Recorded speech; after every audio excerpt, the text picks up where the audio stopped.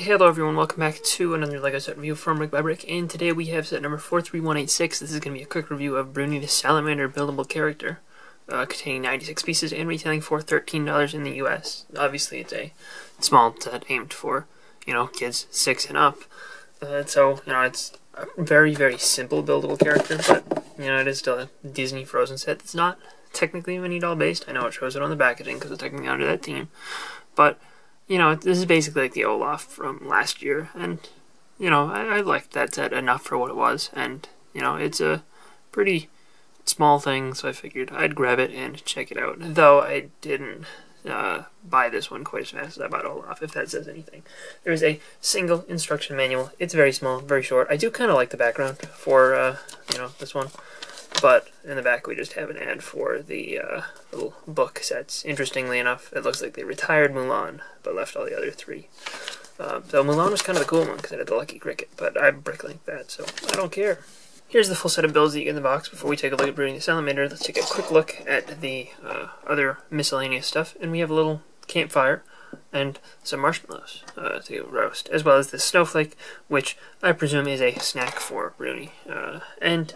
The campfire is very simple. It's literally just a base of a 4x4 round plate with a 2x2 round tile with a single stud in the center. And it does have 4 of these printed, wood log 1x1 round tiles, which is interesting. It's a little bit odd that it's just a straight X. It doesn't feel supernatural, but, it's okay. And I guess maybe it is kind of a little bit odd and different because we do have this flame piece, which 99% sure this is a new color scheme where we have the, traditional orange that you would kind of expect. This might actually be like the neon orange. I can't quite tell, but it's mixed with like I'm not sure if that's opalescent, like that opalescent finish, or if this is just like glittery trans pink. I'm leaning towards opalescent because it reflects pretty blue. But interesting color combination there. And then you have the marshmallows, which you can roast. One of them has a tan slider plate on the top to make it look like it is a little bit more cooked than the other, but these are just kind of like mirrored builds of each other. And Bruni itself is, a decently small build. I think it's a little bit smaller than Olaf is, which makes sense because it's a little bit cheaper too. It relies a good amount on printed pieces, including this printed car hood. That works okay. Printed 2x2 tile, which they all have like this reflective, shiny design to them, which is kind of neat. It's a little bit hard for me to show on camera because my light wants reflected, but you can see the overall design there. Looks pretty good. So 3 prints for the body and then 2 prints for the eyes that are identical. You can open the mouth up and close it. It's a little bit awkward if you open it too much, but it gets a little bit awkward too if you close it too much because it kind of looks like it's a little bit of an overbite. Best angle is probably just something like that. The eyes can be swung in and out a little. It gets really creepy if you do that, but the eyes aren't quite perfect. They should be more there should be more head around his eyes. They shouldn't be like sticking out of his head like that. But you can move the whole head up and down, and you can kind of turn the feet side to side. They're just it's just a simple stud attachment that you can turn because it's a stud. I don't know if that's like an intentional feature or if that's just kind of a consequence of the design. There's a little bit of gray on the base, which I kind of just wish that they gave you I think this is medium blue. I kind of wish that they just gave you one of that color 2x2 plate, just because, have a little bit less gray in this guy.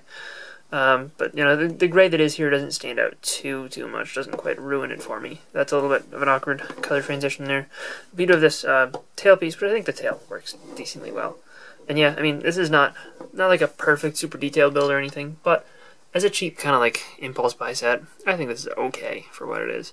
I think Olaf was probably a little bit more effective. Like his shape was probably a little worse, but even then the shape of Bruni here isn't spectacular. But the one thing that Olaf did do a little bit better was color consistency and color blocking. Not that the quality of parts here is bad. I didn't notice any color issues with it, but it's just that the overall colors, they didn't recolor every single part. And you can put the snowflake in Bruni's mouth and, kind of eat it. That is a feature. That is something you can do here. I guess I don't know if it's a feature, but it is something you can do. But yeah, that's pretty much all there is for Bruni the Salamander. Not even going to bother cutting to a final conclusion, because, you know, this is everything that there is. If you like what you see here, I think $13 is okay. Maybe it's a little bit steep. I think for $10 this would be kind of a really good deal, and you'll probably be able to get that discounted at some point. You know, I just needed something to get to free shipping, and figured that this was as good a time as any to get it. But yeah, I mean, that's an okay set. Wouldn't go out of my way and say that, oh, it's the greatest thing ever, but not too unhappy that I bought it. So hope you guys enjoyed this little review. If you did, let me know in the comment section down below, and I'll see you guys all next time. Bye, everyone.